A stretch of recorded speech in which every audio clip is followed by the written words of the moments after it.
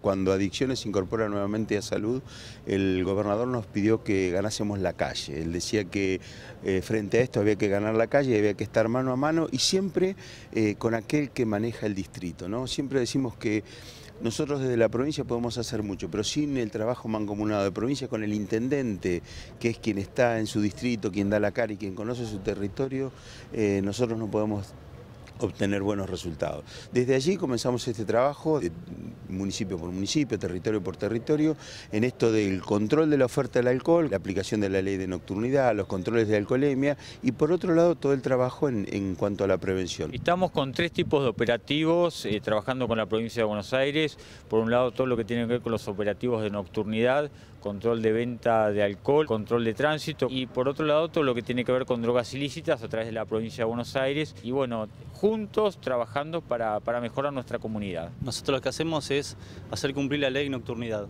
La ley de nocturnidad que prohíbe a los menores dentro de los boliches donde haya consumo de alcohol. Esto está totalmente prohibido en los menores dentro de los boliches y los bares después de las 11 de la noche. Como también hacemos respetar el cierre de tope de horarios a las 2 de la mañana, como las barras a las 4:30 de la mañana y el cierre definitivo a las 5:30 de la mañana.